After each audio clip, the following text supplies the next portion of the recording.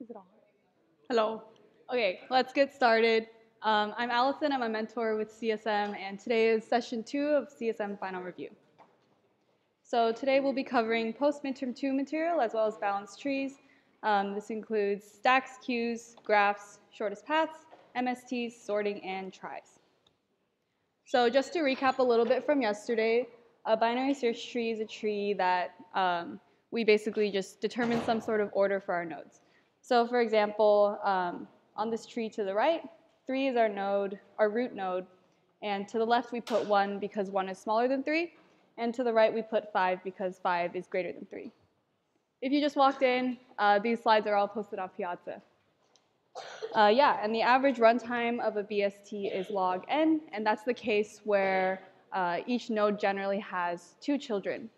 So the reason why it's log n is because the height of our tree is at average case log n. So what happens when our BST isn't balanced? So to the right we have an example of that where our BST actually just looks like a linked list. And that's just because of the node that we chose to be our root, which is actually the smallest value in our tree. So the worst case runtime for a BST is linear time. So how do we make this runtime better? And this is where balanced trees come in. So a balanced tree is just a tree in which we're basically forcing our height to be log n. So how do we do that? The first example of this is a 2-3 tree. So this is a binary search tree where each node can only have 2 or 3 children. So let's walk through a quick example. So to the right we have a 2-3 tree, and we're going to insert 6. So we look at the root node, we see that 6 is larger than 3, but smaller than 7. So we're going to go into this center node and add 6. And we know that this is valid because each node can have 1 or 2 elements. So next we're going to insert 11. We check the root node, we see that 11 is greater than 7. So we're going to go to this node to the right and put 11 there. But now we have a problem because we know that each node can only have 1 or 2 children. We have 3 children in this node. So what we're going to do is split this node and push that 10 up to the root, like so. Now we have another problem, right? So now the root has 3 nodes, and we know that each node can only have, the root has 3 elements, and each node can only have 2 elements. So what we're going to do is split the root, push that 7 up, and now we have a valid 2-3 tree. So the main reason why trees like this are balanced is because we're only creating new nodes when we split our old nodes. Any questions on 2-3 trees? Yes?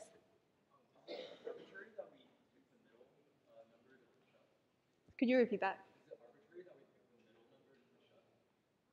You always generally pick the middle element to push up.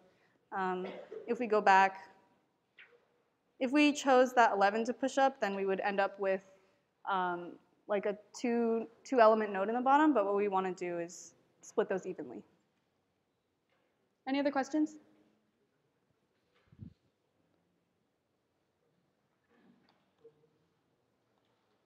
Cool, so let's talk about left-leaning red-black trees.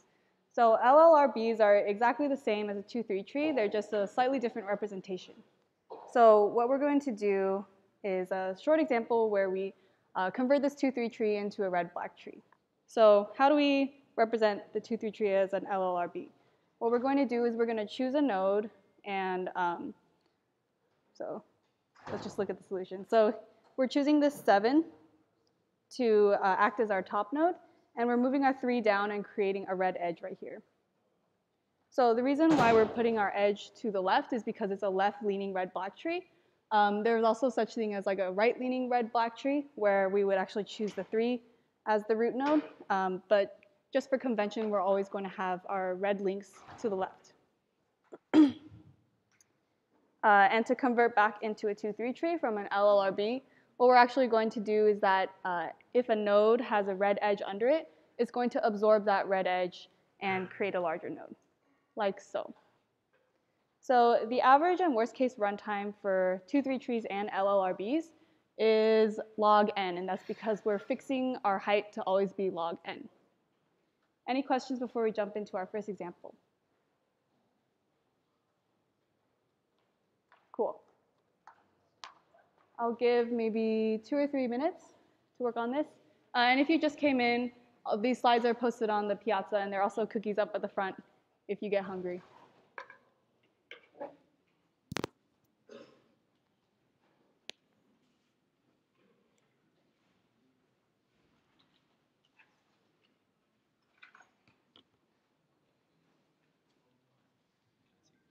Yeah, for sure.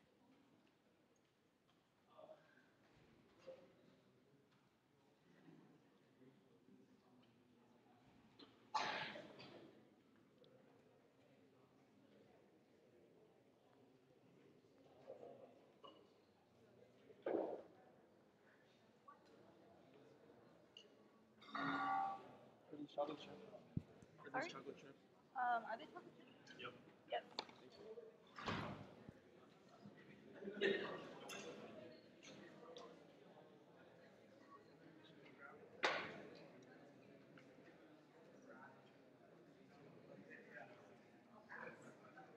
Got me some for Jade. Okay. Tell her I love her. That you love her? Yes. Can I take one for my friend? Yeah, sure. Sweet. You're not offering me.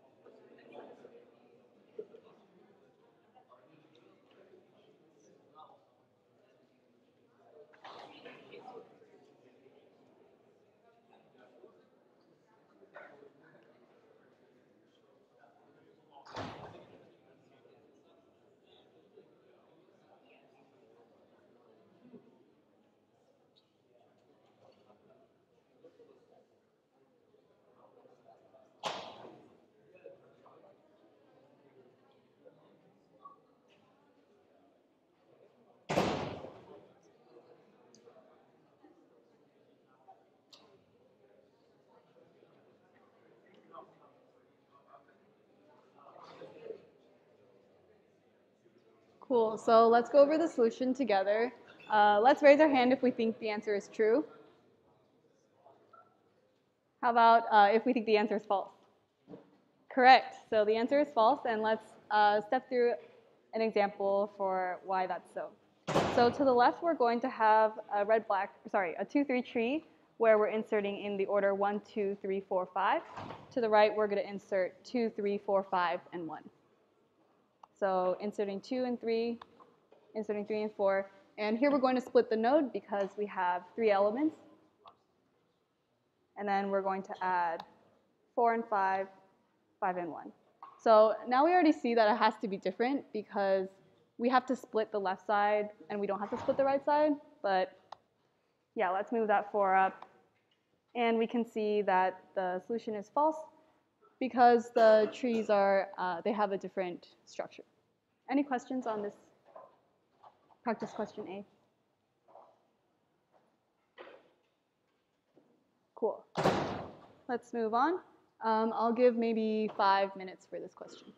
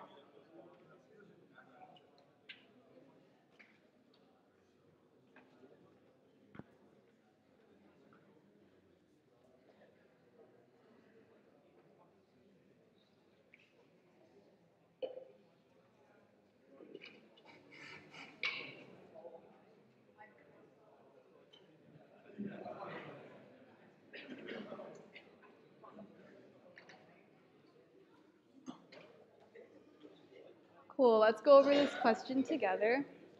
So whenever you see a question that's asking you to add a value into an LLRB, generally you just want to first convert it into a 2-3 tree, make any insertions that you need, and then convert it back into an LLRB. And we can do that because we know that all operations do the same thing on trees that are equivalent. So first we're going to convert it into a 2-3 tree. Here all I'm doing is, we see that this 3 has a red edge under it, so we're going to absorb this 1 into this node. Same thing with the 10 and the 8. Next we're going to add 9, and we're going to start from the root. We see that 9 is greater than 7, so 9 is going to go into this node. And now we see that we have to split this node. So what we're going to do is push 9 up into the root, and then we can convert back to an LLRB. Any questions?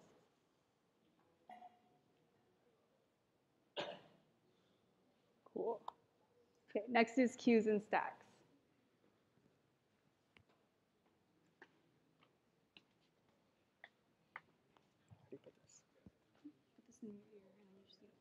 Please hold this. Hello? Can you guys hear me? Can you guys in the back raise your hand if you can hear me?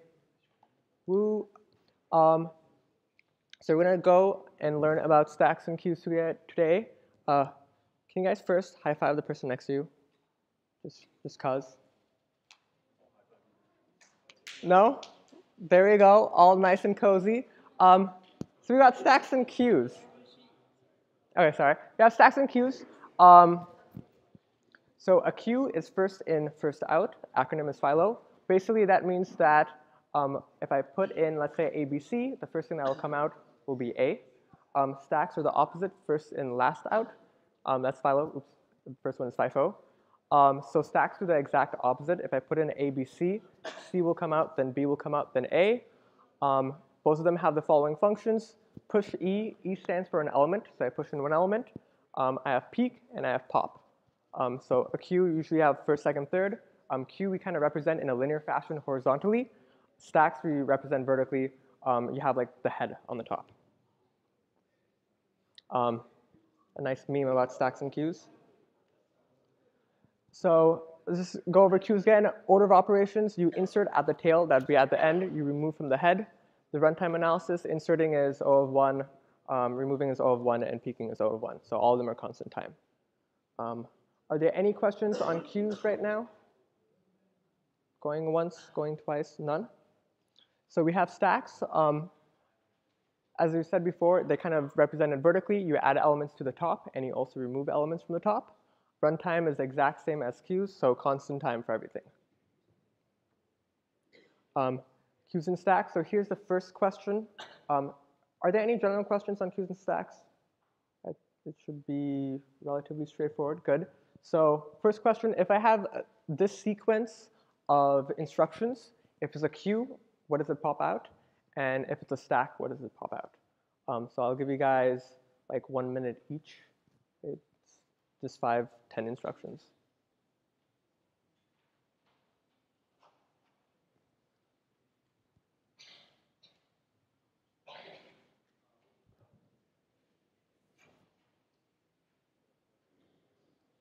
And can you guys just like give me a visual cue when you guys have finished? So maybe like a raise your hand or something, so I can get a general feel when you guys are done. Yeah, putting your thumb up works too.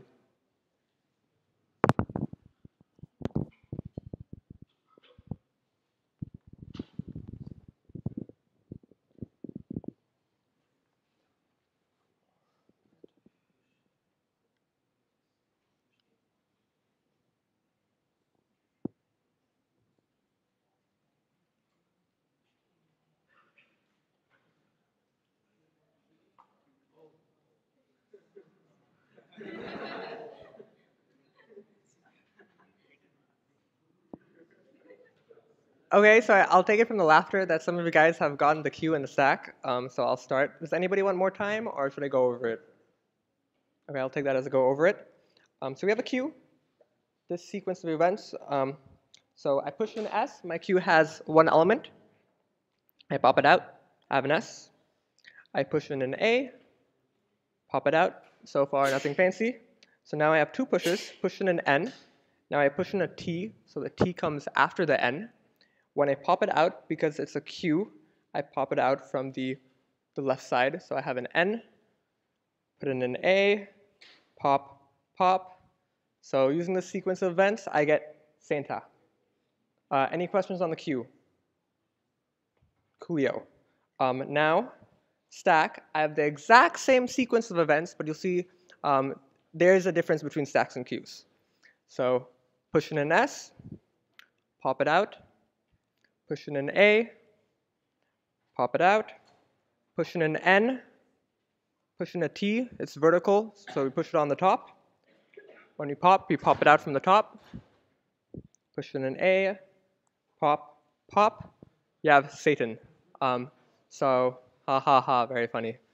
I thought it was pretty cool. You get an antigram, fun fact, if you have an anagram and that has an antonym, it's called an antigram. So any questions on these? Hopefully not. Coolio, I guess. If you guys have questions, feel free to ask. Okay. Rapid fire. So choose between implementing a solution using a queue or a stack. Reversing a string, I'm going to give you guys, let's say, 30 seconds. If you guys want more time, let me know. But talk to your neighbors and decide what you would want.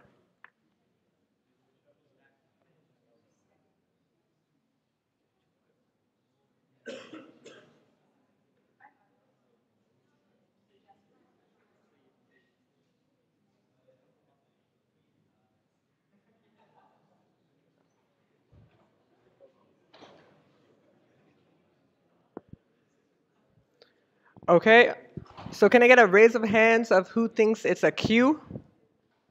No one's raising their hand. How about a stack? Okay, good. So it's a stack. Why? Because I can just put in each character one by one, and then I just pop it out, and I get it in the reverse ordering. So now, second question, storing the last 4 characters typed.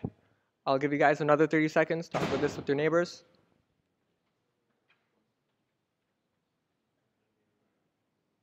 Just for reference, you can imagine every character like just being given to you as a single element.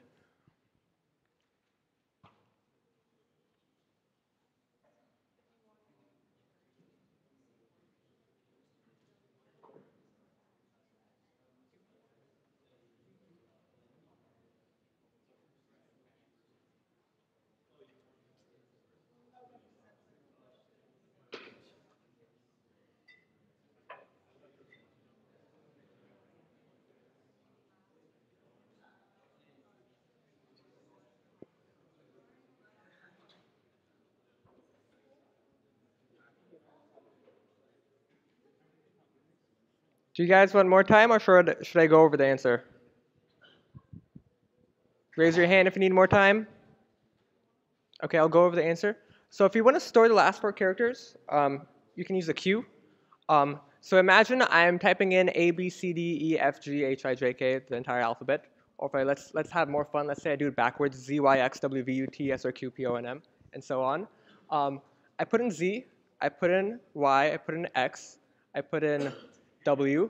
When I put in U, right, I want to get rid of the last character that was typed, so I can just get rid of Z, right? So basically, once I reach my capacity of 4, every time I insert a new element, all I need to do is pop out the last one. And that's a way for you to store the last 4 characters typed. Next question, the back function in a browser.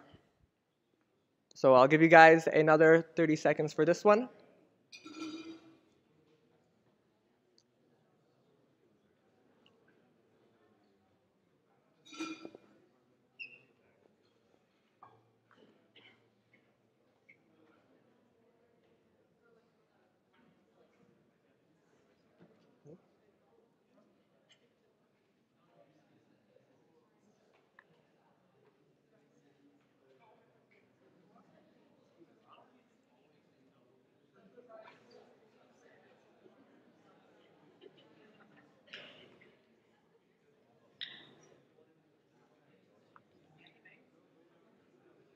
Do you guys want more time?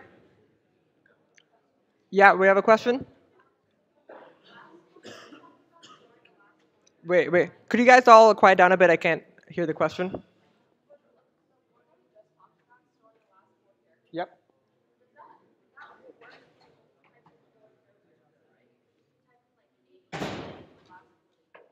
Okay.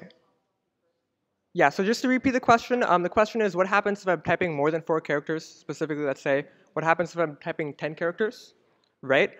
So once I've reached my capacity of 4, what I can do is when I insert a new element, I can pop out just the last one, right?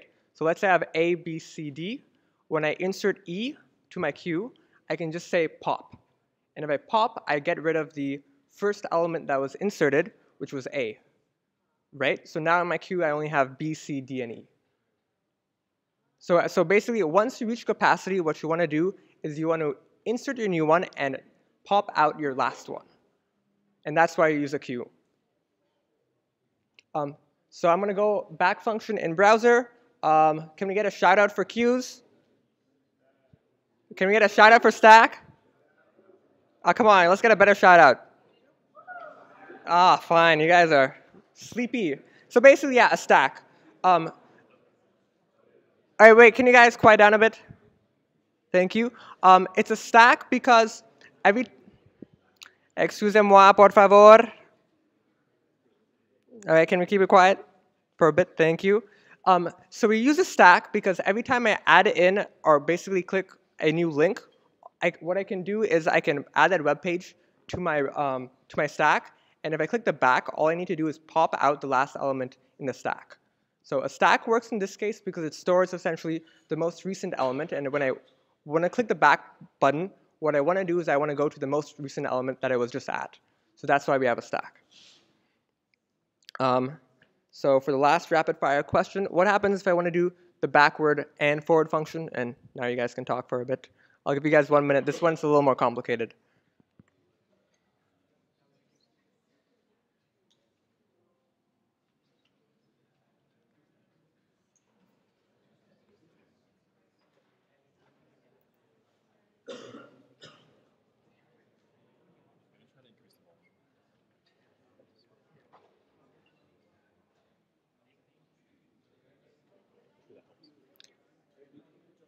Okay, so I'm going to go over the answer. The answer is 2 stacks. So the question is, why is 2 stacks? I think this one's a little more complicated one. So we kind of have it right there. It says undo and redo. It should actually say just backwards and forwards. My apologies for that. So we use 2 stacks, one for each function. So as we say there, if we do a new action, you put it into B. Well, let's say that's the back stack. That way, if I want to click back, all I do is I pop out that element. If forward is clicked, what I can do is I can add the current page to B and pop from F. So you have it right here. And if I visit a new page, I clear F. Are there any questions on this one? Yeah? Could you repeat the question? So the question is, can we use a double-ended queue for this? What do you think? Yeah, you could. Right? Okay. Good transition, though. DQs. So what's a DQ? First in, not sure when it's coming out. Haha. Can I get a slight laugh? Okay, thank you. So essentially, it supports insertion and removal at both ends. So you can add first, add last, remove first, remove last. So in most 61B tests, I actually have not seen DQs. Usually we stick with stacks and queues. That said, it's still nice to know what a DQ is in case it pops up. One example use case might be when you have a line and people can leave at the front if they get served. Also, they can leave at the back if they just get tired of waiting. So are there any questions on stacks, queues, and DQs? If not, we're going to be going into graphs. Okay, I'll take that as no questions. So we're going to do graphs part 1, it's kind of the vanilla graph traversal techniques. So the first one is breadth first search, BFS for short. The second one is DFS, or depth first search. So breadth first search basically visits all so you have a starting node and you visit all the neighboring nodes first and then kind of the second degree neighbors and so on. You use it and you implement it using a queue. DFS, on the other hand, you implement using recursion or a stack. We have kind of three main types of DFS traversal, or more specifically the printing of the order. We have post order, pre-order, in order, and I included out of order as another bad joke. Haha. Okay, what's the question? How would an in-ordered graph traversal work? Good, so you actually beat me to one of my slides, so we'll get back to that question later on. Okay. So pre-order and post-order, this is the DFS pseudocode, or this is a DFS pseudocode, right? If it's a valid node, if it's not a valid node, basically if it's a null node, return. Else go to your left neighbor and go to your right neighbor and return. So specifically, in this case, what do we assume every node has? How many children does every node have in this pseudocode? 2, right? And specifically a left and a right. So here's some questions. Where do our print statements go? Pre-order, in order, post of order, and out of order again. Sorry, I kept my bad jokes. So pre-order, I'll give you guys, let's say, 20 seconds for each one. So just to be clear, the question is, I have kind of 3 spaces. I think I have my mouse, good. I have a space here, a space here, and a space here, and I'm going to tell you pre-order print, oops. Okay, pre-order print goes here. Okay, so where does in order and post order go? So I'll give you guys roughly 30 seconds for that.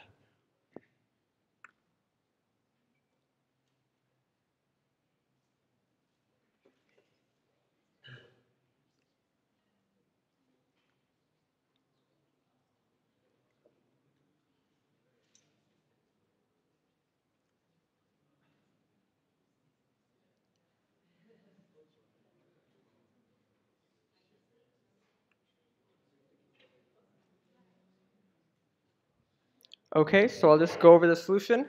So as I mentioned, pre-order is in the very beginning, so that's where you'd put your print statement. In order, you'd put it in between, and post order, you'd put it at the end. So there's a glaring error in our code. So just to give you guys a hint, this DFS pseudocode would only work for a tree with directed edges. So can you guys try thinking for, let's say, another 30 seconds on what the error is and how you would fix it?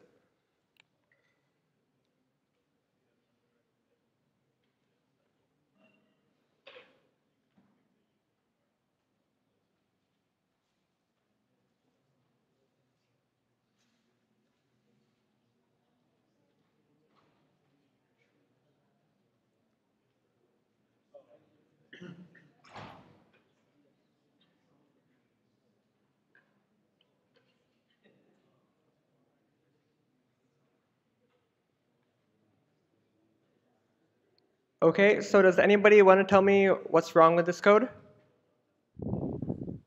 Any brave volunteers?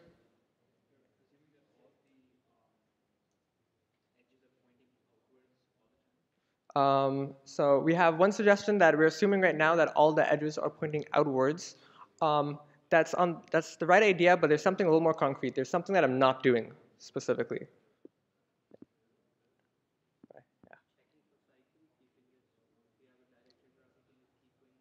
Exactly. So the error right here is we're not checking if something's visited. So if I have a cycle, I'll just DFS infinitely forever. So a key note is I want to have some way of checking have I visited a node or not. And if so, I can just terminate early. So are there any questions on pre-order, post-order, and in-order? Okay. Now I'll go back to the question. I got a question before, the guy in the red, roughly right there, hey. So your question was, how do I do in order on a graph? If you look here, we do in order because we know we have exactly 2 children, so I can put my print statement in between my 2 children. In a graph, I'm not sure how many children I have, right? I could have an array list of children. So in reality, there's no such thing as an in order traversal of a graph, or a graph with more than 2 children. So if there are not any questions, I will go to a BFS example. I think I'll give you guys like 2 minutes, 1 minute to just go through it. Assume you start at A, and then just do the BFS on this.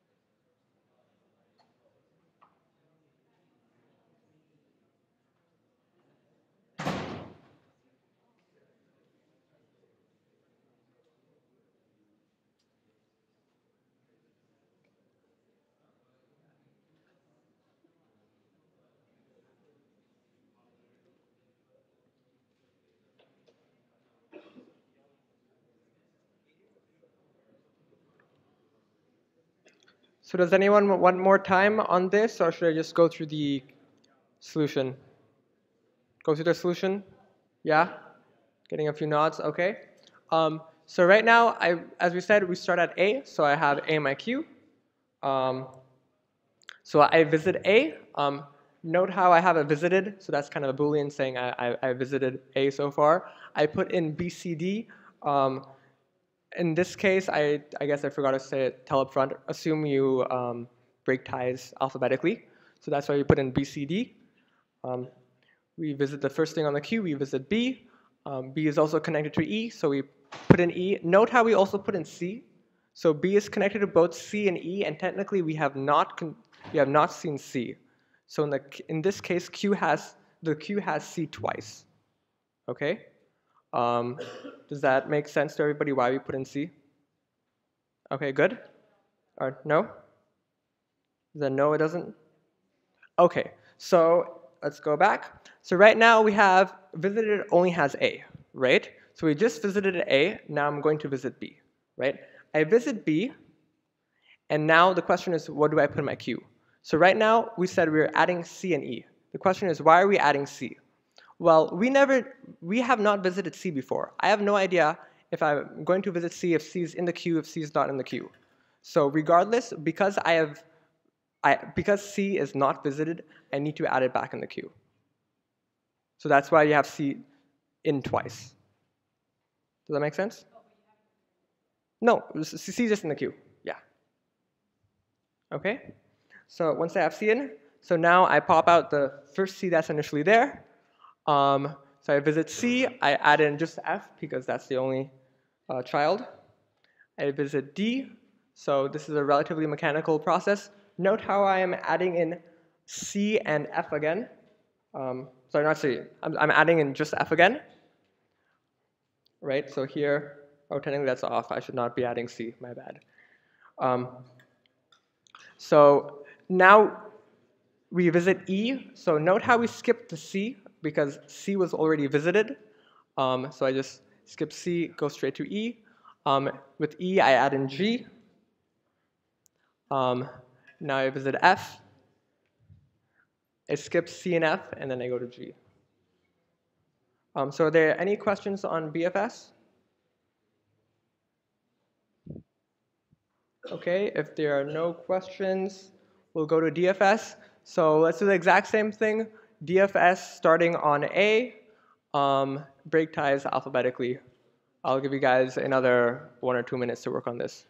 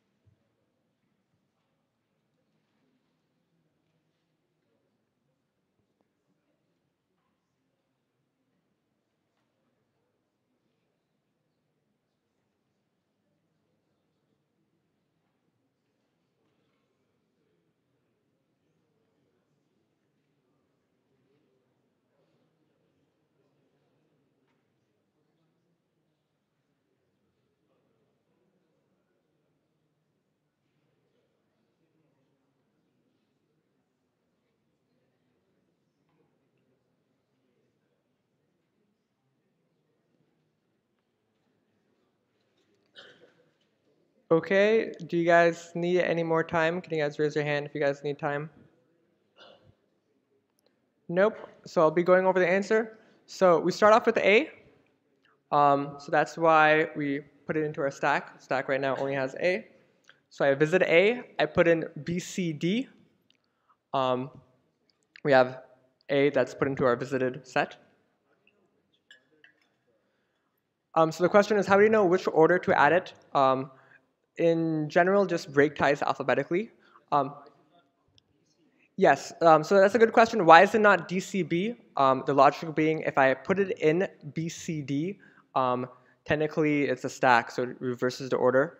In this case, I just assume for kind of ease that it ends up being BCD. So that's a good question. So note, in this case, that means we are adding in our children in reverse order.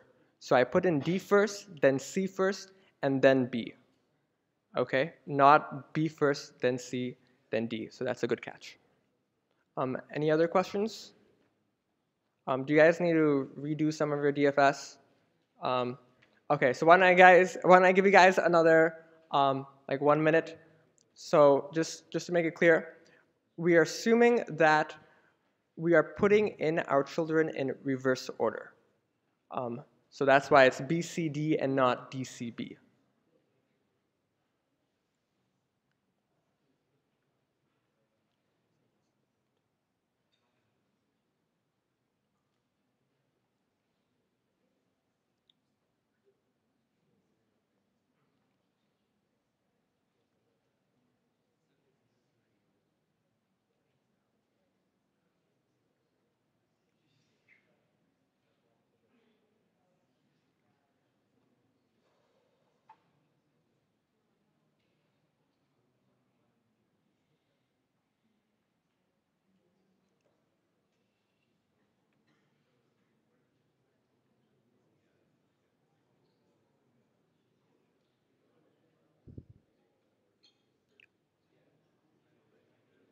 Okay, so I'm going to continue. So I have BCD. So because of the stack, I pop out B. Now I have visited A and B. So B is connected to C and E. So note how I put in C again because I haven't visited C. I visit C, so I can take that out, put it into my visited set, and C is only connected to F, so I add an F. Pop out F. F is not connected to anything, so we don't add anything in. So we have E. E is connected to G, so we put that in. And then likewise, take out G. Now you've already visited C, so I now go to D, and we're done. So are there any questions on this DFS? Yeah?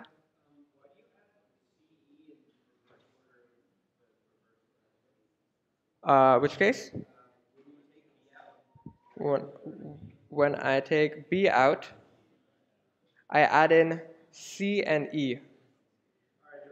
Yeah, this is the clarification I made initially. Yeah.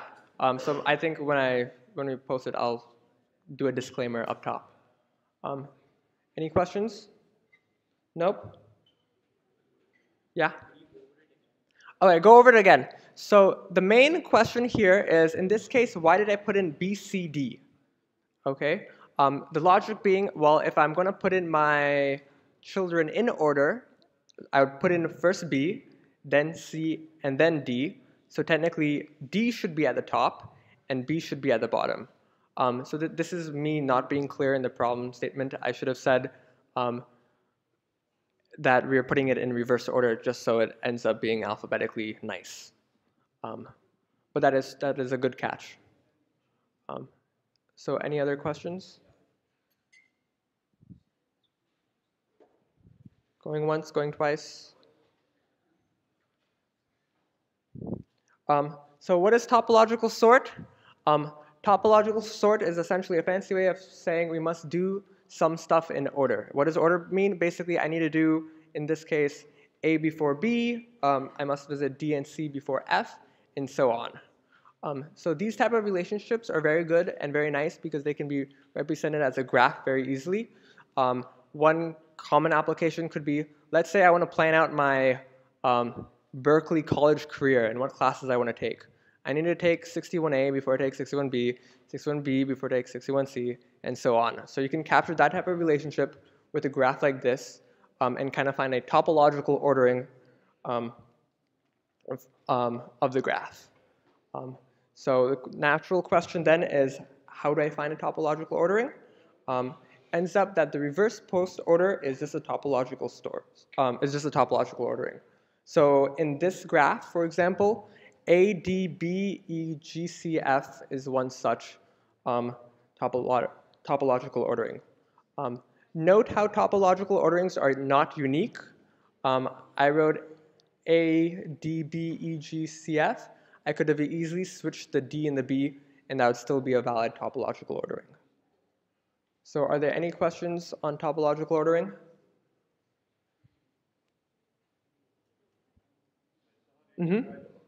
Huh? So the question is, if there are many such orderings, how do you decide the order? Yeah, well, usually for a complex graph, you just run DFS, right? Mainly because I want to get reverse post order. So what I do is I'd run DFS, I'd get my post order, and I'd just reverse it. So all you need is a such one. Any other questions? Okay, runtime of BFS and DFS. So this is just a general way of approaching runtimes on graph traversal problems. First, you want to do how many times we traverse each edge. Then basically, in this case, we traverse each edge once. What is the cost of each traversal? In this case, can someone tell me what I need to do when I traverse an edge? What are the actions for either BFS or DFS? I have, what did you say? Yeah, good. So one is you have to mark it as seen. Or, sorry, no, that's actually not true. That's not yet. So when we traverse an edge, what are we doing when we're traversing an edge? Anybody have some ideas? Huh? Reassigning, or more specifically, if you think about it in terms of a stack and a queue, traversing an edge is essentially I put a element inside my queue or inside a stack, right? So that's why in this case it kind of involves an insert. So inserts are cost of 1. I think when you guys do Dijkstra's, you'll end up seeing an insert is not a cost of 1, right? Now the next thing we need to do is how many times do we visit each node? In this case, we only visit once. That's why we have our set, or some type of way to say, okay, I visited a node. Cost per node is, so what does visiting a node entail?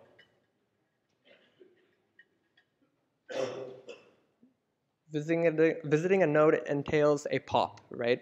So I pop something out from the stack or the queue, and that's how I get my O of 1. So then if you just add them up, you have E edges, cost of 1, plus V vertices, cost of 1. You get a total runtime of O of V plus E. I think the main takeaway is not necessarily that BFS and DFS is just O of V plus E, but this kind of general mindset of approaching a graph traversal problem, because if they give you a different type of graph traversal problem, you kind of want to approach the runtime in some mindset like this. So are there any questions?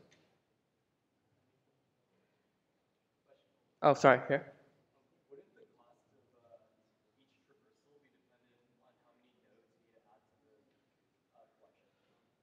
So the question is, wouldn't the cost of each traversal be what exactly? Would be dependent on how many nodes I need to add on each traversal. Basically, in other words, the question I think is, it's based on how many children that node has? Yeah. Okay. So to be precise, I think here maybe the confusing terminology is traverse an edge. So by traverse an edge, essentially, let's imagine BFS. I traverse an edge, quote unquote, by adding the children into the queue, right? I have not technically traversed it, but it's more like I will traverse the edge, right? So in that case, it's O of 1.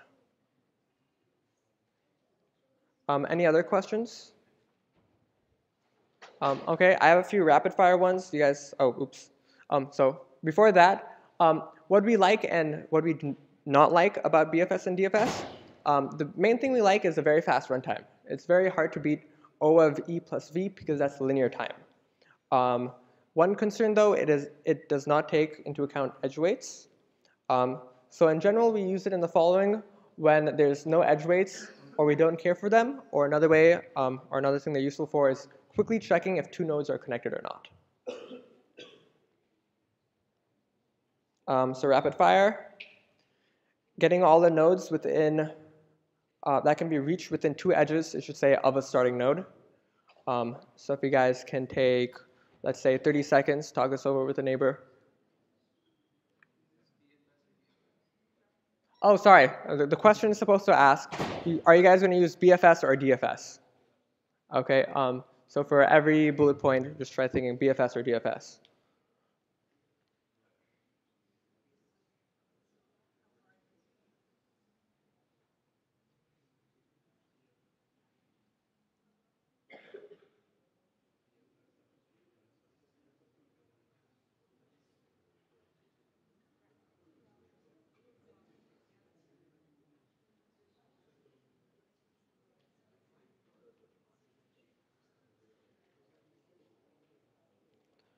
Okay, so how many of you guys think it's BFS? Can you guys raise your hand? How many of you guys think it's DFS? Yeah, I agree. I think it's DFS too. So this is kind of a trick one. Both BFS and DFS work. It's basically how do you implement it? So I think most people said BFS because that's quote unquote the slightly more, I'm going to use air quotes, intuitive, or basically kind of more mechanical approach, because BFS naturally visits all the nodes kind of by how far they are edges-wise. But you can use DFS because you can short circuit it once it's gone a certain amount of depth. So if you imagine having a little extra counter, you can just count like 0, 1, 2, and then at 2 you don't need to visit any neighbors. So are there any questions on how BFS and DFS work in this case? Okay, next question. We have a game, and to do a level, we must finish some prerequisite levels. We want to find an ordering of levels to play. So another 30 seconds for this one.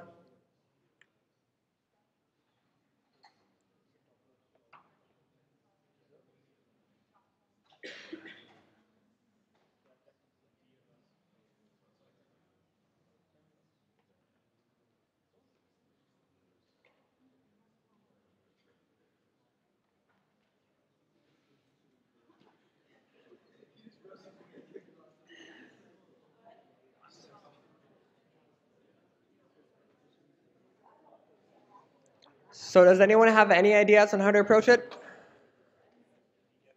Can I get some shout outs?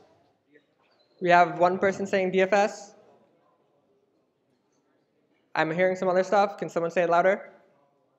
Okay, topological ordering. So that's the main idea. We must find a topological ordering. Now the question is, how do I find a topological ordering?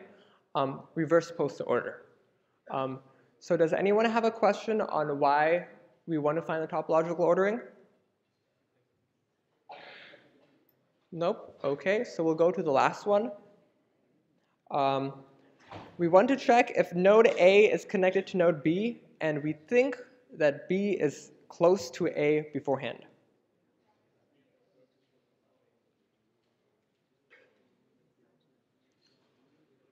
We have a question?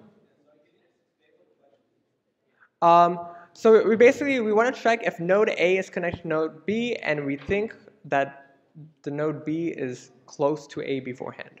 Close as in number of edges.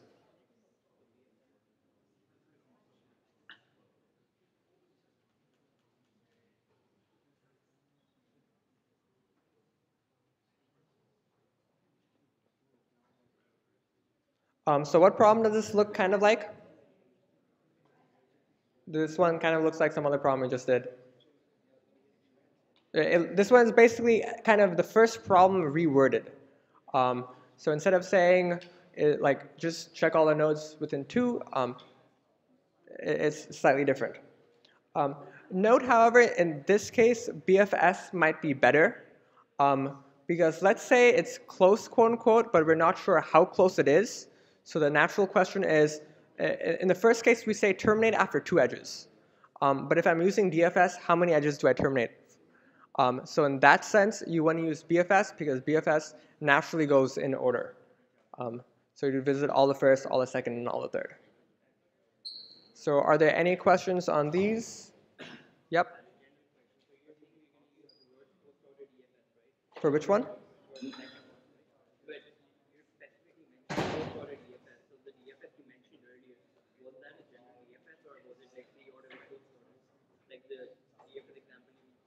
Okay. So I think the question is right now for this for the second bullet point we have it says reverse post order DFS, and the question is, was the very first example we did, to be precise, was this like what order this was in? So can someone tell me what order this DFS is in? So what is this, a pre-order, post-order, or in-order, quote-unquote, DFS? First of all, can this be an in-order DFS?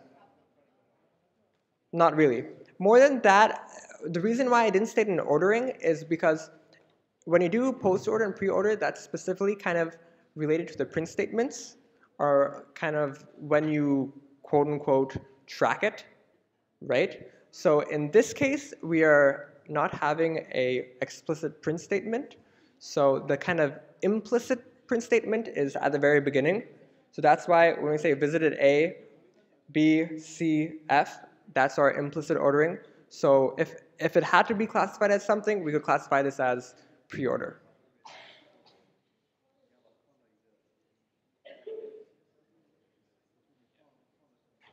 Okay, so if there are no questions about BFS, DFS, stacks, oh, one question?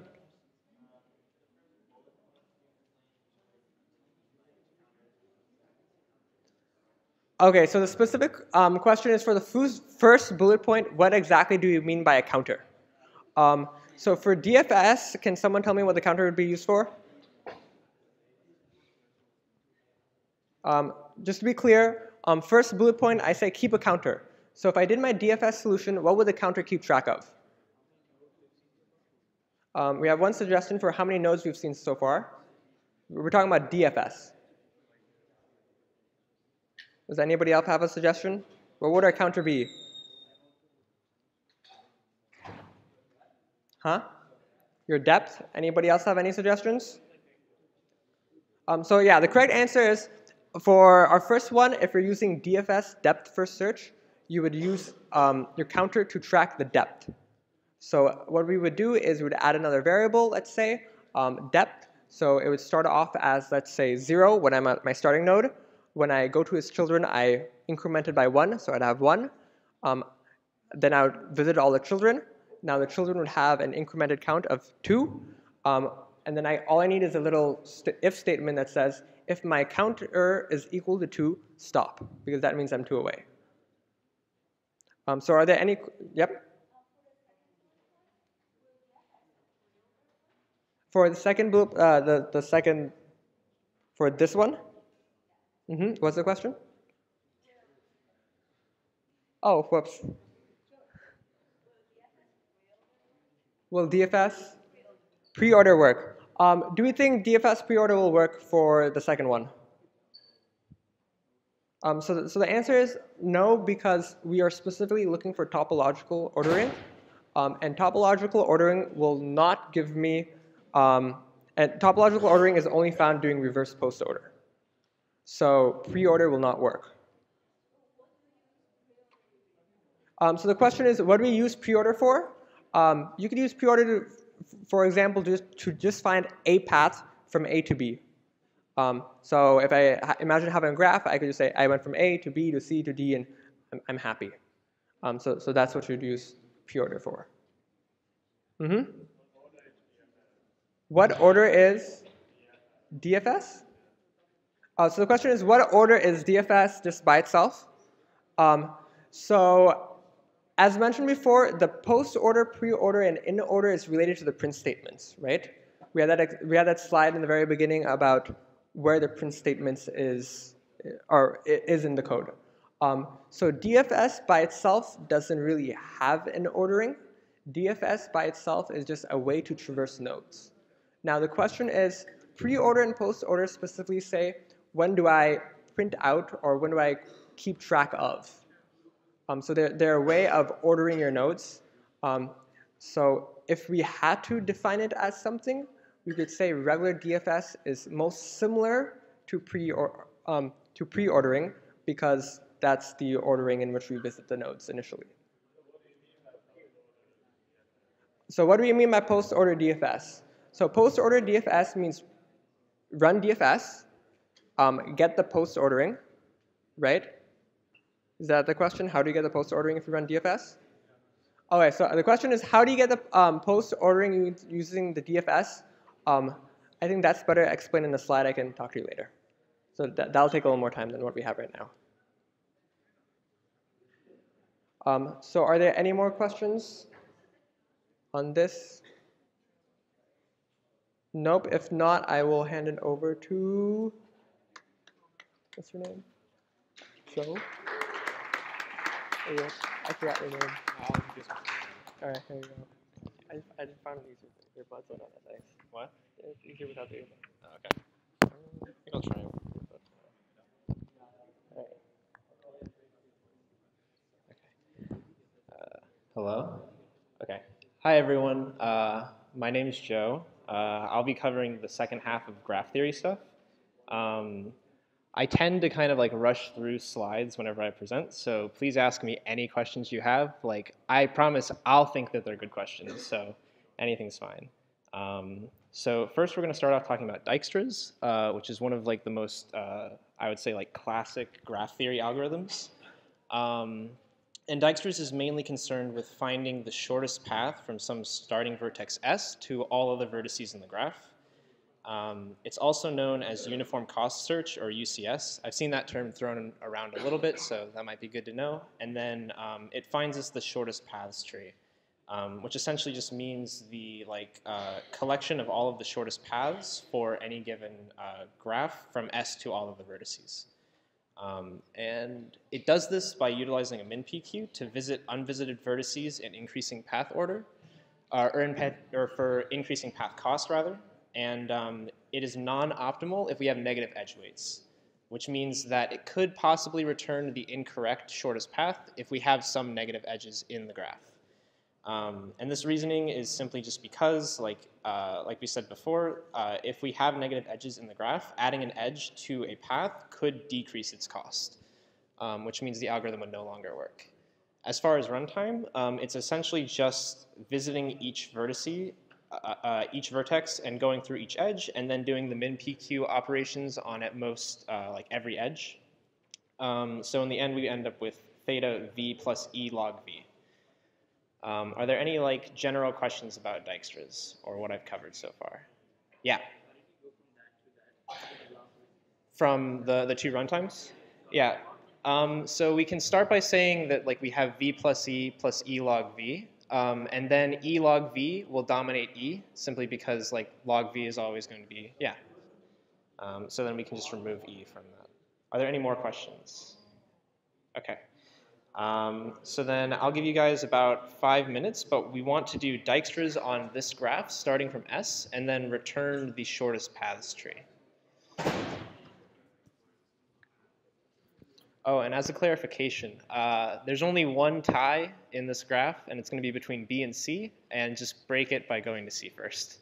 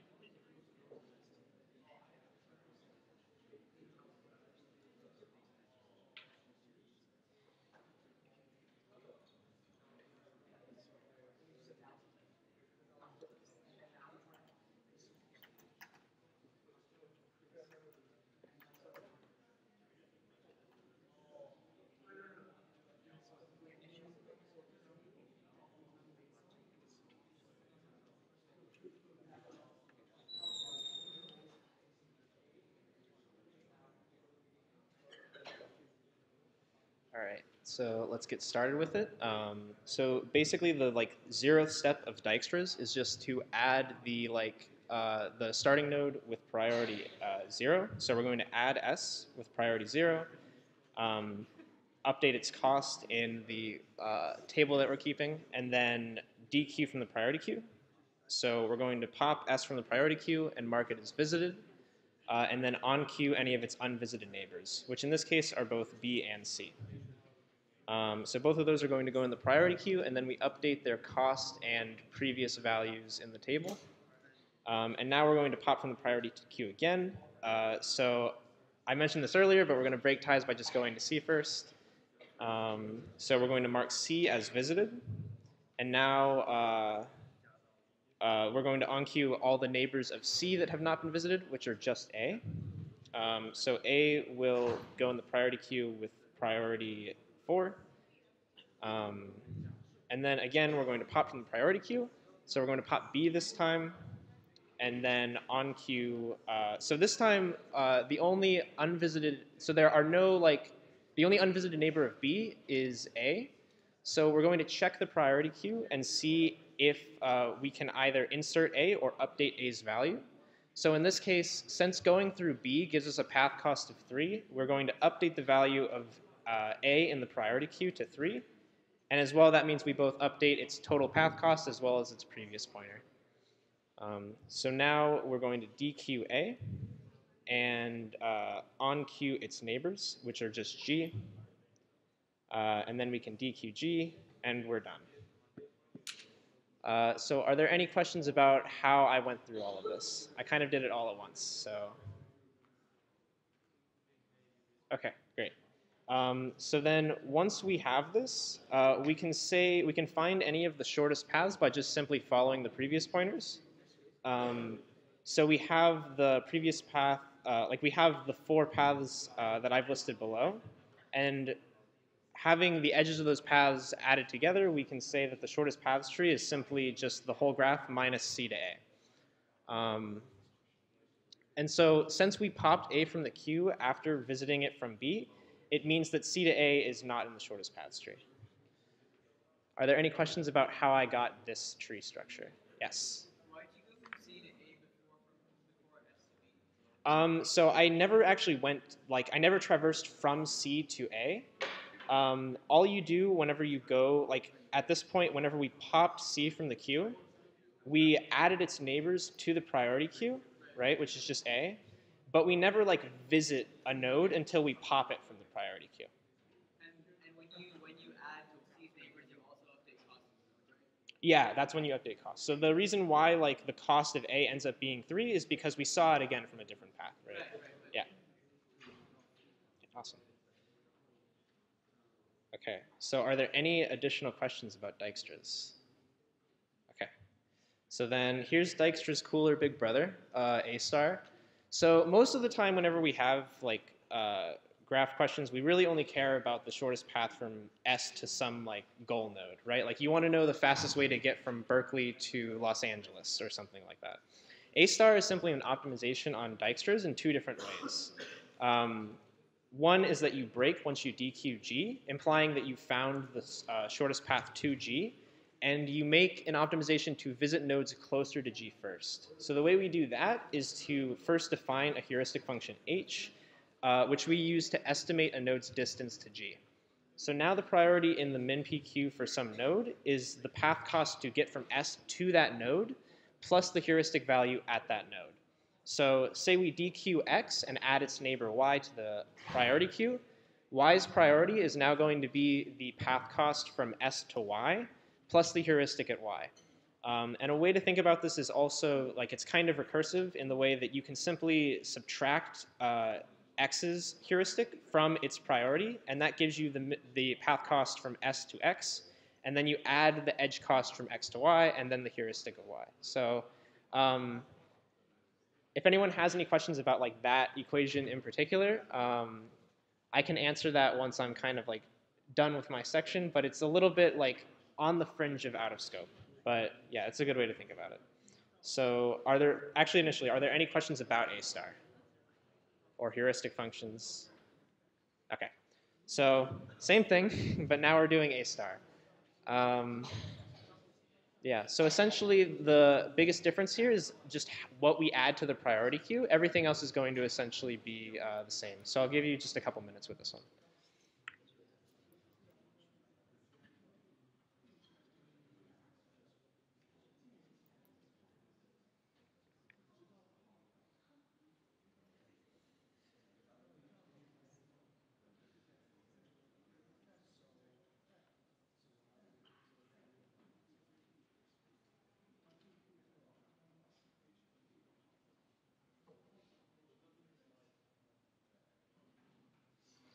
Yeah.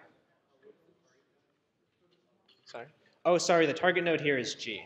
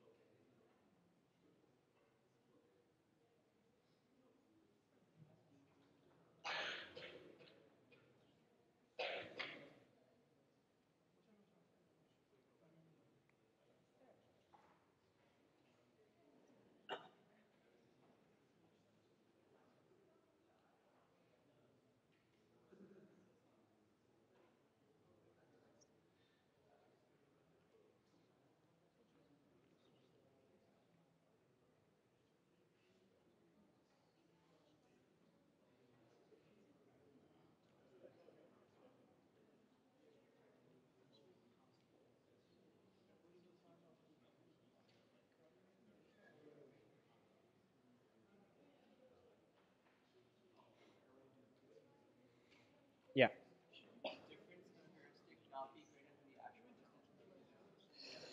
Um, Like, for example, C has a heuristic of 6 and A has 1. mhm. So the difference is 5, but this is 2 is 2. So isn't the heuristic supposed to be less than or equal to like the actual distance? It's the other way around. Mhm. Yeah. Or actually, let me think about. Actually, talk to me about that after because, yeah, I forgot the exact equation for that.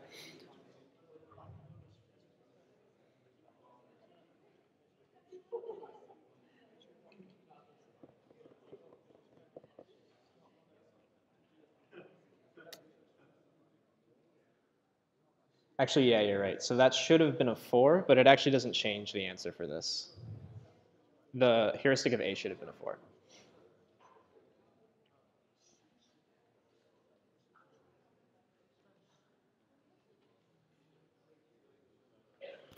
Okay, so let's get started. So again, the 0 step is just to add S, but this time it's added with its own heuristic value. So it gets added with 4. We update its cost to just be 0, and then pop it from the queue, mark it as visited. And so now whenever we add the neighbors B and C, they're going to be added with 2 plus the heuristic at B, which is 4 in total, and then 8 for C. So now we're just going to go straight to B, right? We don't have to do any tie breaking. So we pop B from the priority queue and then add its neighbors, which are just A, with priority 4.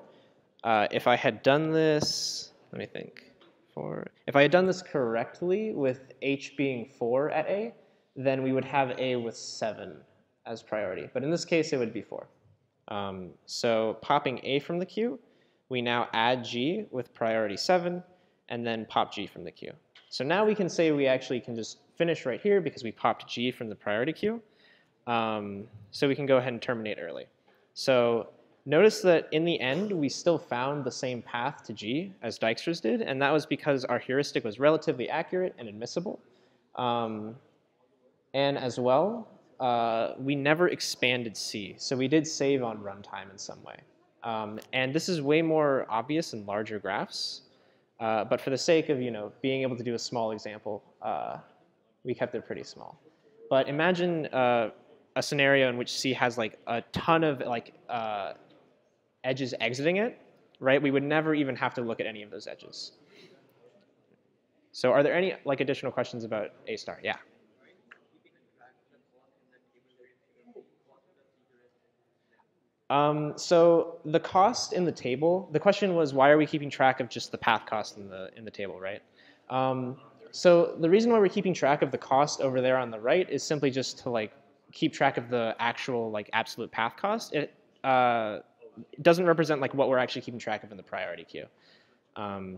So that's just for our use later, and it also makes it easier to like add to the priority queue since we are constantly keeping track of the path cost as we move on. Yeah. Okay. So here we're going back to Dijkstra's for just a second, and we're going to ask some true or false questions. So the first one is if some edge weights are negative, the shortest paths tree S can be obtained by adding a constant k to every edge weight, large enough to make all edge weights positive, and running Dijkstra's on this new graph. So we're wondering if that is a true statement or if that is false. And then as well, we also have number 2 being let P be the shortest path from some vertex S to some other vertex T. If the edge weights of each edge are squared, then P remains the shortest path from S to T. So I'm going to go ahead and give you guys, I'd say like 2 or 3 minutes for the first one, and then we'll go over it and then move on to the second one.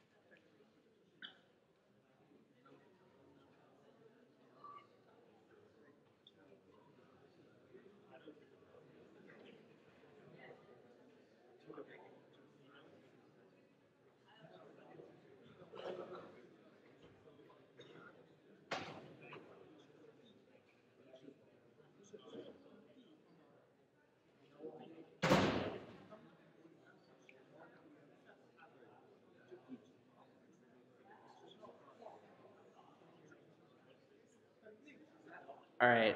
How many people think the first one is true? Raise your hand if you think the first one is true. No? No one? All right. So then raise your hand if you think the first one is false. Okay. A lot more votes. Not many votes, though. So the first one is actually going to be false. So the reason why, I did a counterexample, but we can discuss like why in more depth later. Basically, consider a graph where we have 3 edges, or 3 nodes, all with edges to each other. So we have edges A to B, A to C, and B to C, all with a weight -1. So the shortest path from A to C is going to be of weight -2, right, going through B. If you add if you add with k equals 2 to make all of them positive, now the shortest path becomes just going straight to C with edge weight 1, right? So it actually will change the shortest path from some node to some other node, meaning Dijkstra's will not return the correct path. Are there any questions about why that is? Okay, so then moving on to the second one, we'll take another 2 or 3 minutes. Does anyone need any clarifications about what it means by squaring each of the edges or what the problem is asking? Okay.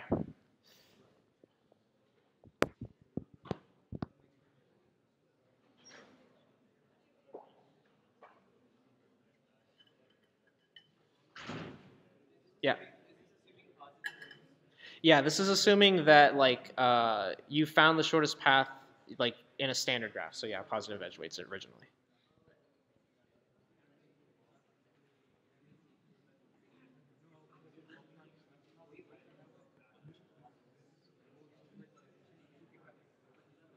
Yeah. Uh, I can after. I don't know how I would like draw it. Can I like?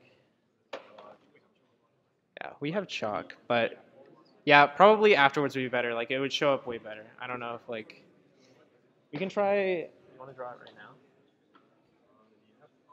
Okay. All right. Yeah, we can cover that after for sure. Yeah.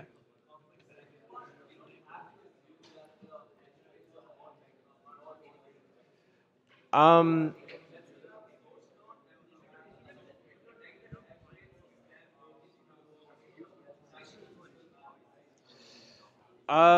Yeah, we're gonna cover that later, but yeah, you're correct.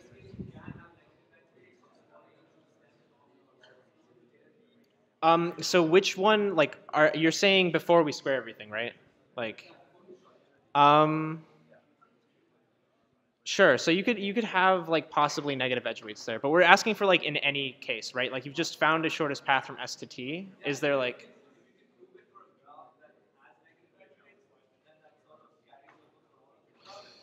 uh, a valid counterexample? Then yeah, that would. Yeah. Okay. Okay. So how many people think the second one is true? No. Okay, so most false. All right. So it is going to be false. And again, we can consider a graph where there are two paths from S to some vertex V, one consisting of three one-cost edges and another consisting of a single two-cost edge. Initially, the latter path is shorter, just being edge cost 2. But after we square the weight of each edge, the first path is still cost 3, and the second path becomes cost 4. So basically this just means that like if we have two paths with like different number of edges, it's going to change the ordering of which paths are less costly. Okay, and then one last Dijkstra's question before we move on. So we did mention that Dijkstra's fails for negative edge weights. But we're concerned with a graph where the negative edge weights are only incident to S. And so I think we already talked about this a bit, but or it was brought up earlier, but I'm actually just going to skip giving you guys time to work on this and just kind of spoil it. So this is actually kind of a trick question. Dijkstra's will still work here. And the reasoning is that Dijkstra's fails with negative edge weights because whenever we pop from the min PQ, we're basically saying like we know that we found the minimum cost way to get to an edge or to get to a vertex. So that will fail if there are some negative edge weights in the graph. So for example, for the graph on the left, we are going to find 3 through the top path first, right? If we're just popping from the priority queue in like order of increasing path weights. But the real shortest way to get to 3 is through 4, right? Because that would end up being path weight 1. However, on the right side here, we aren't ever going to like decrease a path once we've started on it. So right, the first thing we would pop would be 1, right? And then we can know that going from 1 to 2 is going to be negative 1 cost. So yeah, if there are any further questions on that, we can ask that afterward, or we can cover that afterwards for sure. But I'm going to go ahead and move on to, actually I'm going to hand it off to Tapan for just a second to talk about path compression. Okay.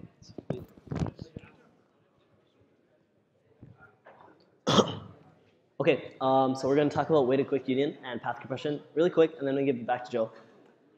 So first thing, right? So what is weighted quick union? So weighted quick union is an efficient way to find out if 2 nodes are a part of the same set. Let's see. Basically, we use this for minimal spanning trees. We'll talk about this in a few slides. But I guess the biggest thing right here, right? So we use an identifier for each set. So say if we have 2 sets, we have an identifier for each set. And we use this identifier to make sure that two items are within the same set or not. So within weighted quick union, we have two methods. We have find and union. So find tells us which set the node is in, and it returns the identifier. And union combines two nodes together and has one identifier point to the other. We'll talk about this on the next slide more, but yes, we'll talk about path compression. So what is path compression?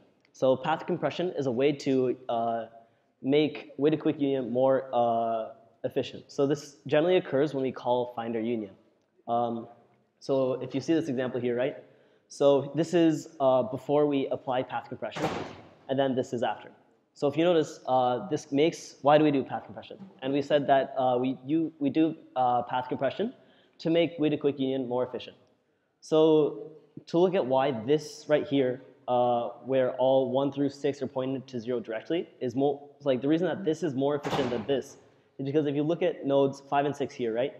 So if we look at nodes 5 and 6 have to go to 4, to 2, and then to 0 if we want to find the identifier. So in this case, 0 is the identifier. So this takes 3 iterations of calling the parent to find the identifier of our set. And yes, so yeah, so this is more efficient because we call less operations to find the identifier. But yeah, I think that's it. I'm going to give it back to Joe. I'm back. All right. So moving from path compression, Tapan mentioned that the main reason why we have path compression is to like speed up a lot of runtimes which require cycle detection. And so we're going to be talking about that with minimum spanning trees. So minimum spanning trees are essentially a problem in which we are looking for n-1 edges in a graph with the minimum total edge weight. And essentially that translates to finding the easiest way to create a fully connected graph. So some problems like that are, the classic example is linking cities by telephone wire. So we want each city to have a connection to every other city in like our, kingdom or whatever, or, state. But telephone wire costs money, right? So we can represent our edges as our wires and edge weight as the cost of laying that wire. And finding the MST of our graph of cities is essentially the same as finding the cheapest way to connect all cities by telephone wire. All right, so one thing that is important to talk about when you talk about MSTs is the cut property. So a cut of some graph is a separation of its vertices into 2 disjoint sets. And the claim is that the min weight edge between any 2 cuts in a graph has to be in an MST. So the proof of that is, suppose we've constructed an MST in which across one of the cuts, we have chosen an edge that is not, or rather we have not chosen the minimum weight edge. Since we have to have a connected graph, that implies that we have to have chosen some other edge, which was not E, which we can call E prime. And if you replace E prime with E, it gives you a smaller total weight of the tree, which means that we didn't have an MST to begin with. Right? So that means that's a contradiction, which means that we have to have chosen at least E. Right? We can have more than E, but we need to include E across that cut. Are there any questions about like this property, or how I proved it, or how it was proved by someone else? All right. So Prims takes advantage of the cut property and iteratively expands the cut until it includes every single vertex. And at each iteration, it chooses the minimum edge incident to the current cut, which works because of the cut property, and expands the cut through this edge.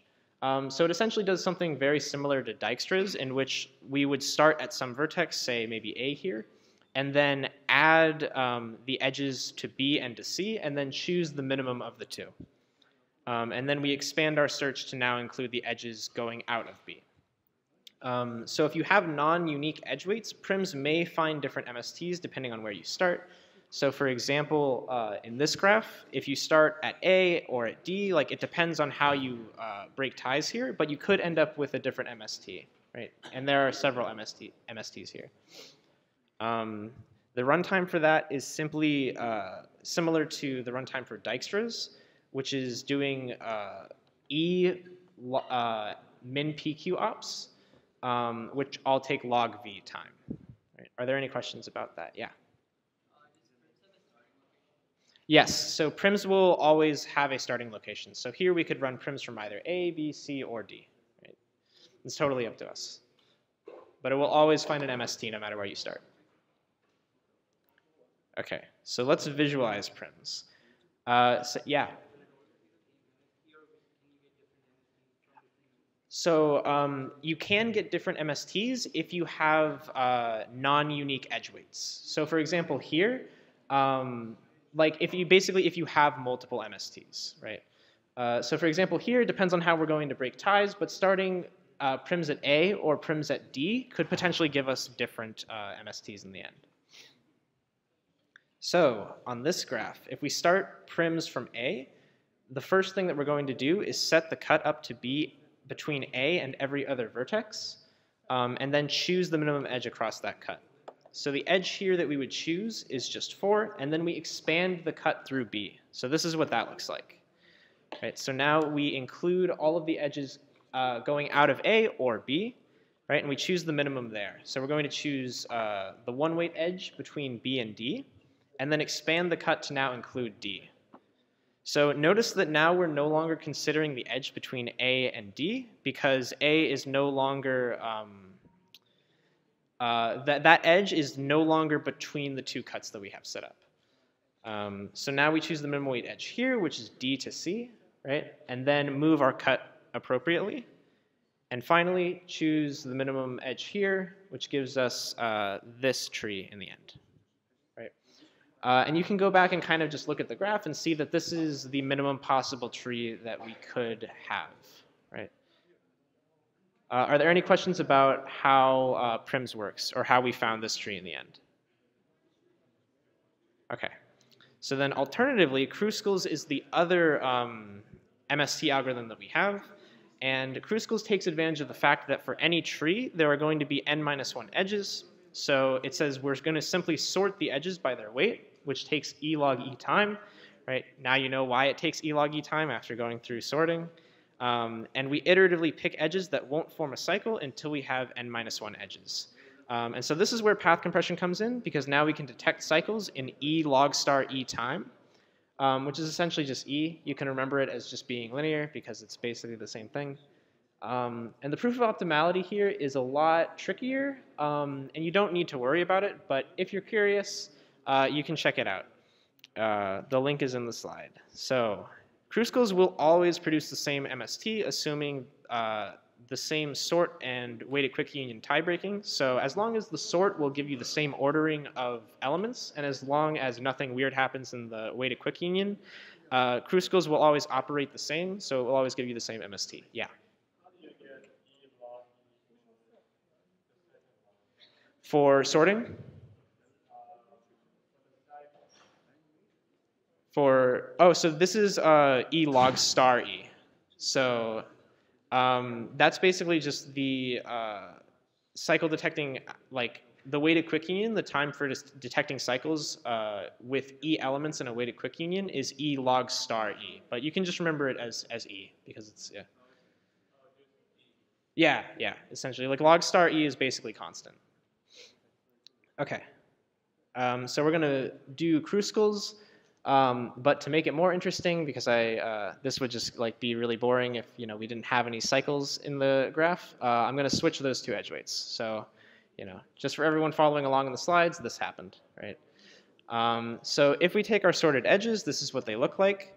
And we're just going to start from the top, right? So we're going to add BD to our MST and cross it off, right? And then we're going to ask if CD would form a cycle, and it doesn't. So we're going to add it to the MST. Now we're going to ask, does DE form a cycle? And it doesn't. So we're going to add it. And again, ask, does CE create a cycle?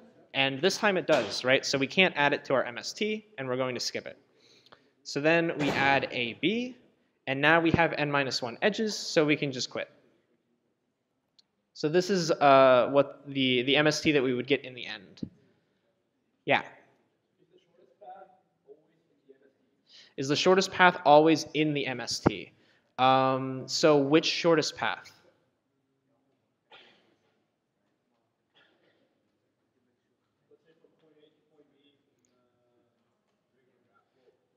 So like where are A and B?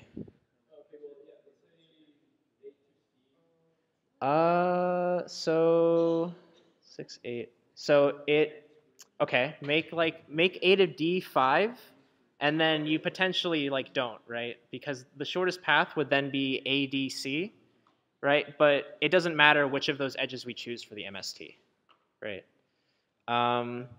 Essentially, no. Like the MST and shortest paths trees are pretty distinct. Because in the MST, we're really worried about like total cost, but for a shortest path from like A to C, we're only worried about those edges, right? So most of the times they won't coincide. Yeah. Mm-hmm.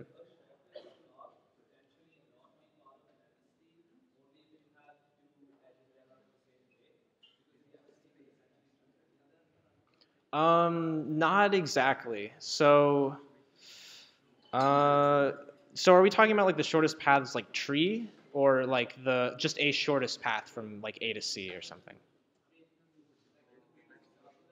Mm-hmm. Mm-hmm. Yeah. So the tie breaking, like no, it's not always. It's not only whenever like there's a tie to be broken. Yeah, if you want like more examples of like when it won't be the case, you can definitely like ask after for sure. But I would like to be able to like draw it, but we're kind of running out of time.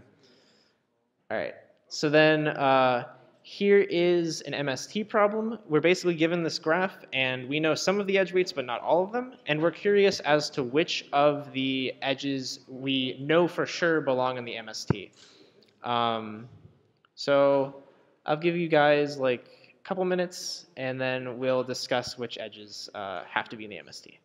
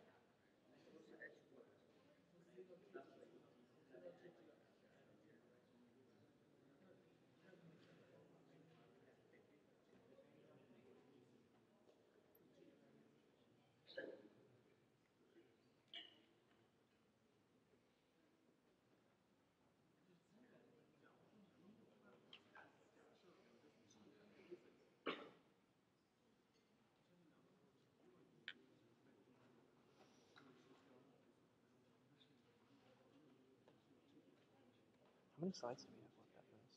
We have sorting and we have tries and TSTs. So in the worst case, sorting might take an hour and we're just going to cut off tries and TSTs. Okay, cool. So and then so the influx of people who came in at like 8:30, They're all what? they ended early. Oh, HK ended? Yeah. Oh, okay.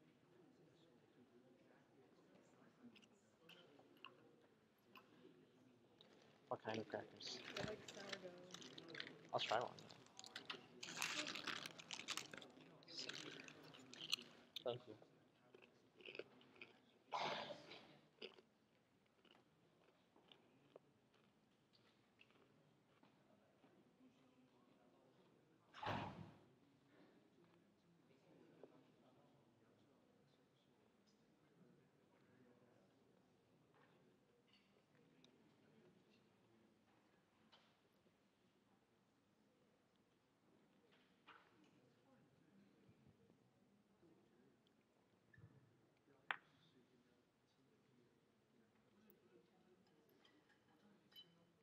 All right, let's talk about these. So who has a suggestion as to what they think is like needs to be in any MST? Yeah. Okay, he said BD. Why BD? So what is the cut that you're taking?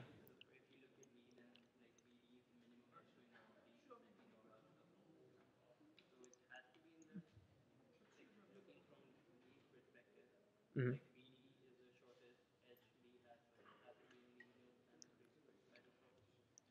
Well, we don't know what B to A is, right?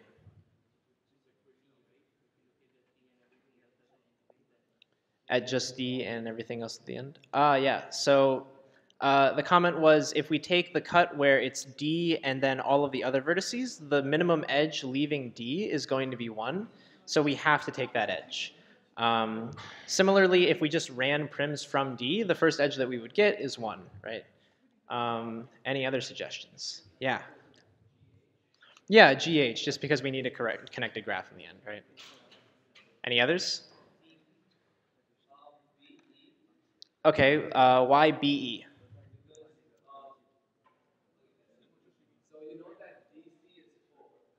Okay.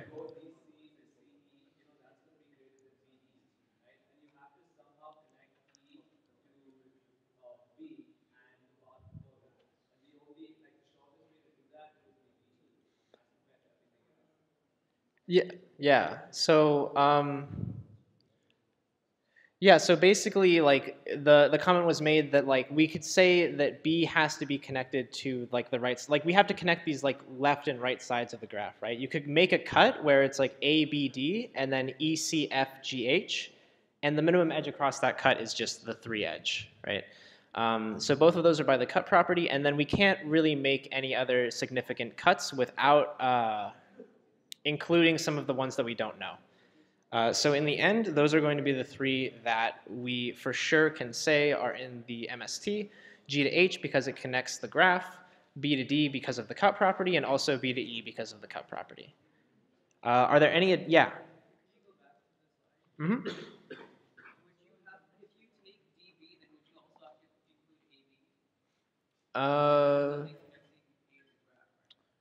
Right. We would have to either choose AD or AB. So we would have to make a choice there, and we don't know. Like, it could be that AB is 1, or it could be that AB is 3, and that would definitely change which one we chose. Are there any more questions about this question or MSTs? No? Okay. I'm going to hand it off then to Oscar, who's going to do sorting. Wait, first, is it like hold anything? Is it like going, or do I need to like? No, like I was just holding it so that both of these were together. This is to the QuickTime thing. You could alternatively just have this like button here, but it like sounds weird. So. Oh, sorry.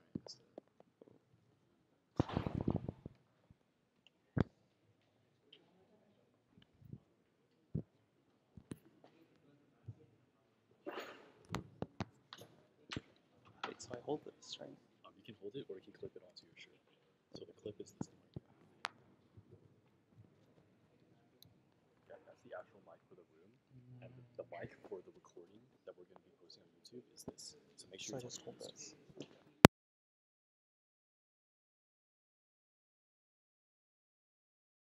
It's up to you.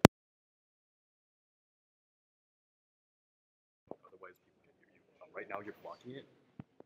This is the microphone right here. So make sure it's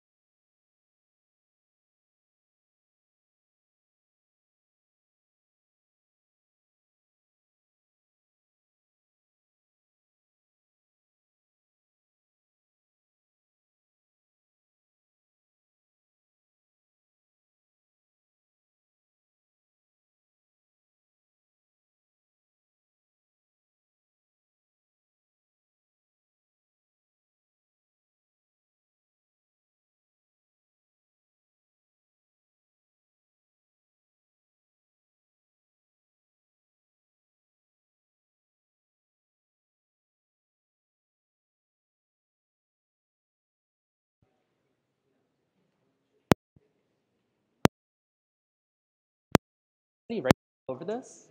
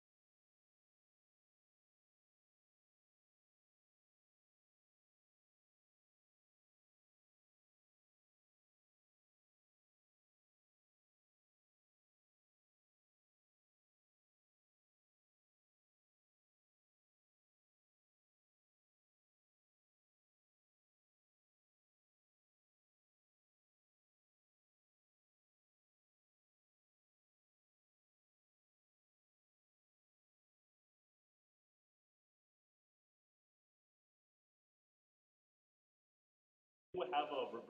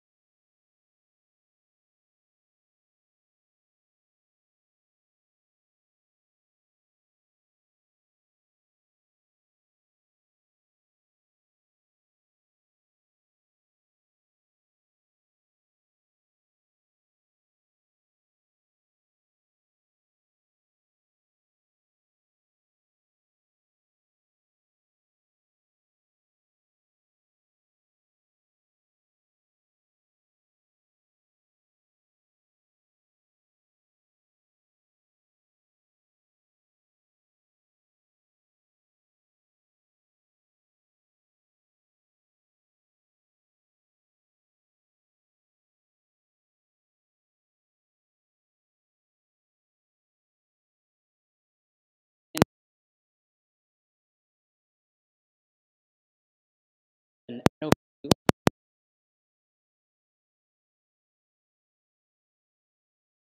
corresponding checking for your parents.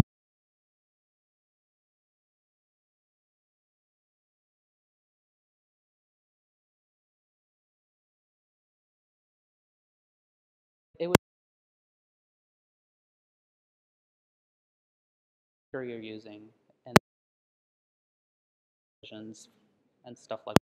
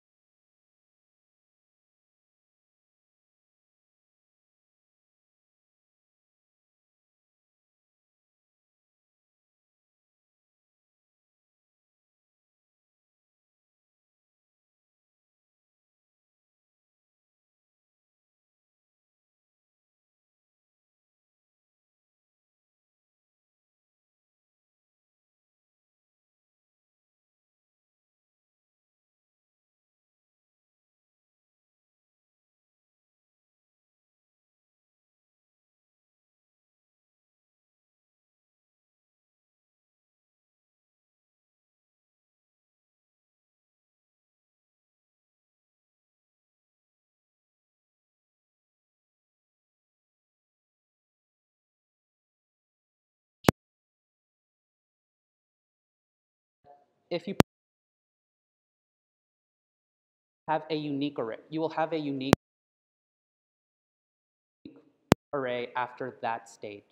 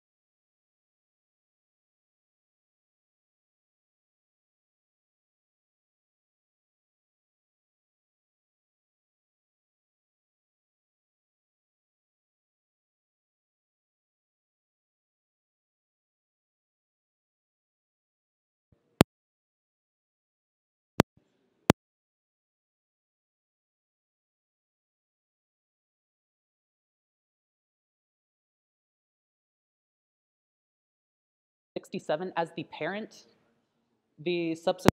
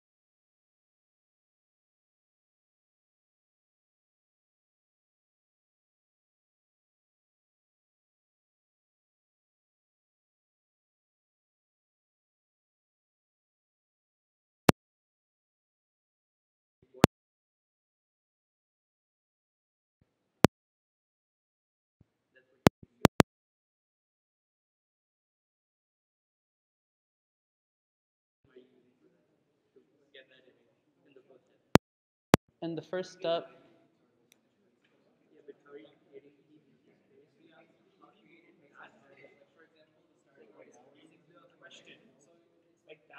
all right.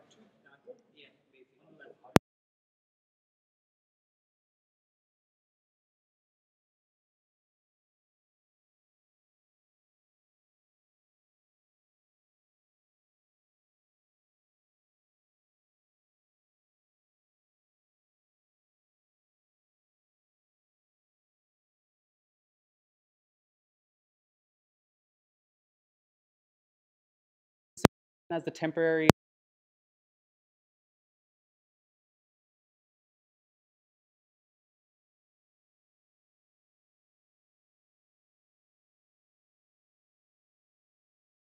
was like it's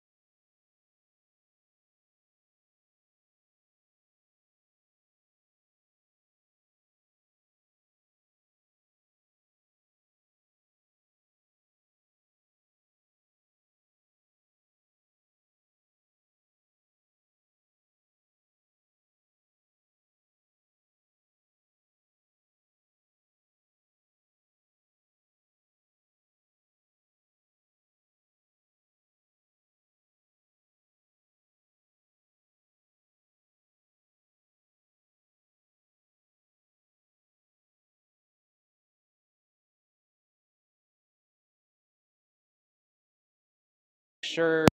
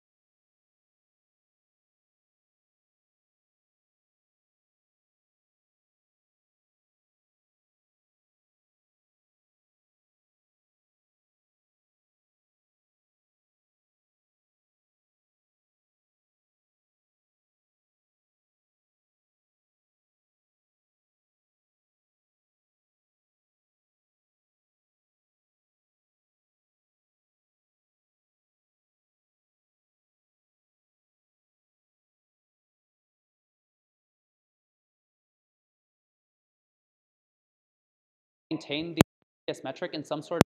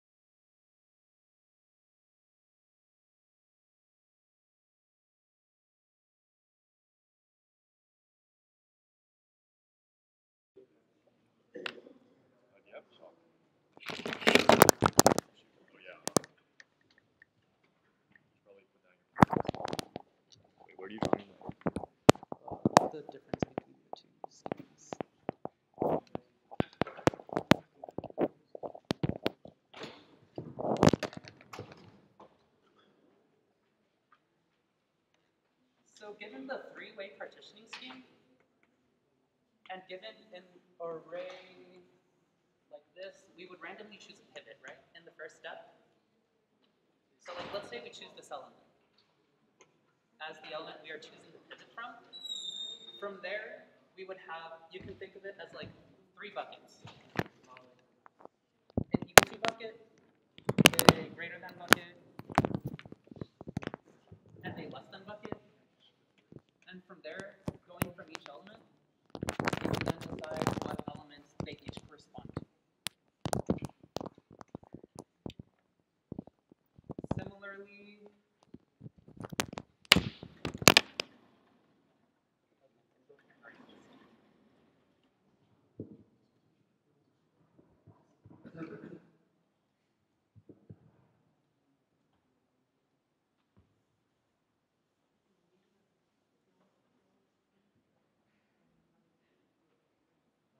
and for the 4 partitioning scheme,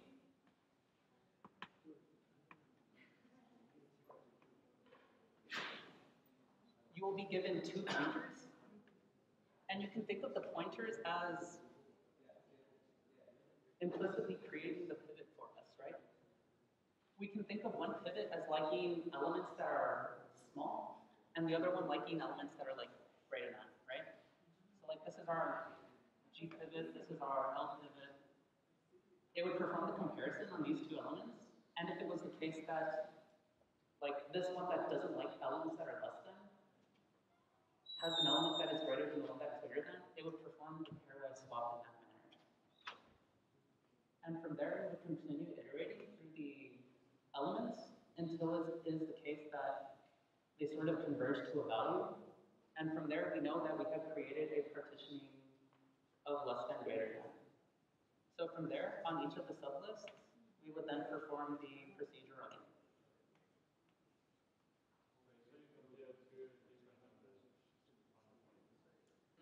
Like for example, if we had 1 here and 10 here, given this, like our less than pivot would enjoy that, and our greater than pivot would also enjoy that, so then they would just both move on one. And if it was the case that we had a 9 here and a 2 here, we would not enjoy that because this is our less than pivot, our greater than pivot would not enjoy this. We would swap the 2 elements, creating a list like this. And then we would increment this pointer.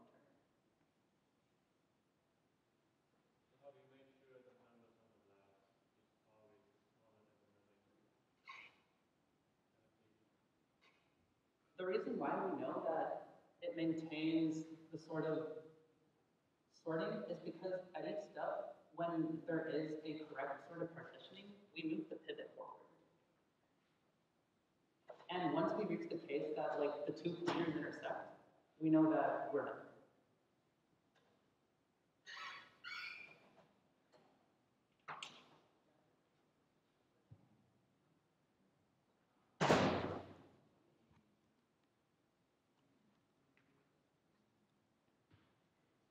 All right, so does anyone have any questions?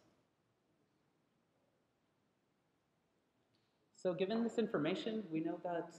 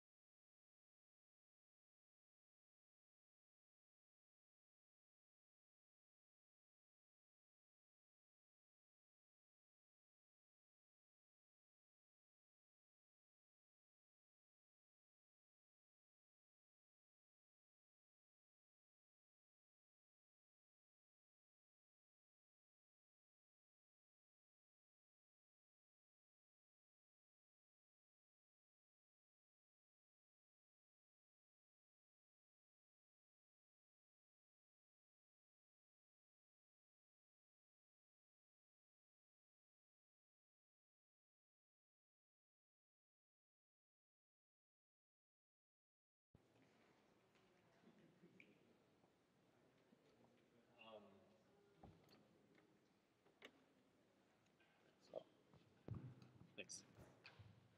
All right, thank you, Oscar. So we are running low on time, so we will be cutting tries and TSC short. But Allison over there has went through the effort of creating these slides for you, and I feel like they are very self-intuitive, like just reading through what a try is. There's examples and animations and whatnot. So all in all, that wraps up our review session. Thank you. Yeah, thank you guys so much for coming. We know that HEN also had the review session from 6 to 9 earlier today, so thank you for choosing CSM. And hopefully you learned something useful today. Good luck studying for your exam, and go Bears.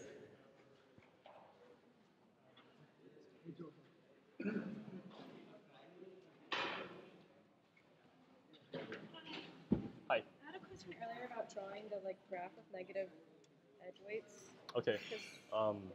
Can you ask Joe? He was in charge of graphs. Yeah, sorry.